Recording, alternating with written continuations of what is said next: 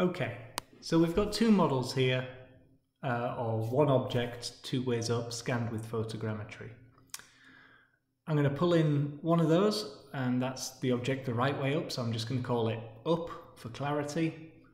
And I'm going to import the other one, which is the fossil on its back upside down, so I'm just going to rename that down. And that'll just help me tell which meshes met which as we go through. So you can see they're in the same 3D world space. Coincidentally, they happen to be about the same size. The first thing I need to do is get rid of all that crap. So I've made down invisible, and I'm going to use the scissors tool here, and I'm just going to cut out the part of the scan that we want to keep. And I can be pretty brutal with this. We can lose quite a lot of stuff that we know is represented by the other scan. If we zoom in at the front here, you can see there is a little bit more that needs taking off. Those white parts, that's where the turntable has kind of blended into the front of the fossil, so we'll just delete that too. There we go. Okay, so all that's left is the fossil, the bit we're interested in. Let's hide that and make down visible. We need to do the same thing again. We're just keeping the fossil. So once more, I'll align it so I can take the turntable out in one go, and we use the scissors tool to pretty brutally cut the fossil out. I'm losing all that top stuff, it's too in shadow, it's not reconstructed well. There we go. In fact, there's still holes in there, so I really want to get rid of that. It's not good. There we go, let's use the scissor tool again, and we're just going to take off that top part that has a hole in. Lovely. There is still a little spike in there. Some errant polygons have made a break for freedom. I don't think there's really any tools to get rid of those quickly. I don't want to detract from our main point here, which is to align the meshes. That's fine. We don't need to get rid of that. So here's our two meshes. The first thing we want to do is we want to move them using the translate and rotate tool here.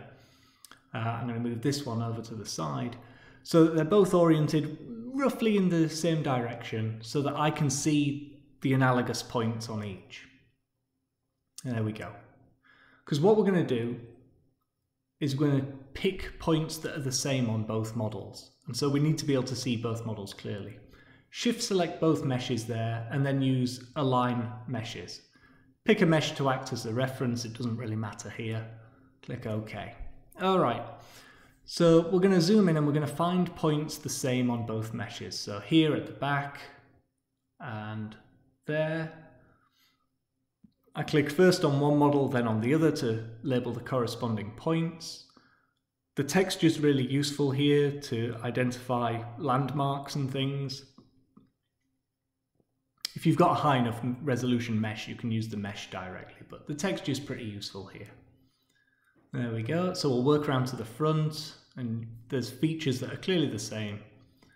We're just going to match those up. It doesn't matter which order you click on the models. You'll see sometimes I'm putting the point first on the up model, sometimes I'm putting the point first on the down model. Let's just fill out these front corners. You only need a minimum of 3 points to do this, but really more points gives you more robustness to the alignment. So I'm just filling out sort of all the edges of the trilobite. So there we go, and you can see the dark patch there, and we've got a crack there that we can link up. And at the back here we've got some fairly obvious markings that are the same. There we go. So adjust scale is enabled, hit align, and there we go. The models have been moved to pretty much the correct position. We get some stats there when we click the tick. So that's nice. It's not perfect, but it's pretty good. Let's select both of them, and now we'll do a fine alignment. Again, pick whichever one you want to stay still and which one you want to move. And importantly, we need to change how much we expect the meshes to overlap when they're aligned. I've put 30%, about a third. Alright, click OK, and there we go. Now the meshes are very finely aligned, and you can see if we zoom in, one mesh kind of blends into the other one. That's really nice. We've got a whole object At this stage, I recommend saving out each mesh as an OBJ, and that'll save all the transformations and everything, and we'll need that later if we want to recreate textures.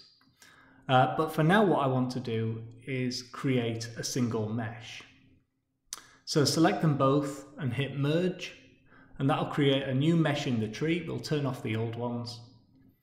And that new mesh is simply a new object that consists of both previous ones. But it's not a watertight mesh. If we enable the wireframe, you can hopefully see there we've got some big triangles overlapping with some small triangles. It's not a single mesh, even though it's a single object. So I select the vertices, there we go, and then we need to give them normals. They didn't come out with normals before, that's just edit normals compute. The object isn't a plane, so we triangulate them. That takes a second, there we go. Now our vertices have normals. We can go to Plugins, Poisson Recon. I'm going to leave this at 8. Higher numbers get you more detail but take longer. And there we go.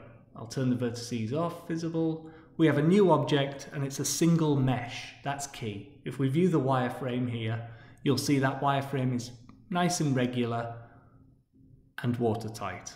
So we've created a single object here that has all the detail of both scans. You can play around with settings. Changing the octree depth, for instance, will get you more detail but maybe more noise and take longer.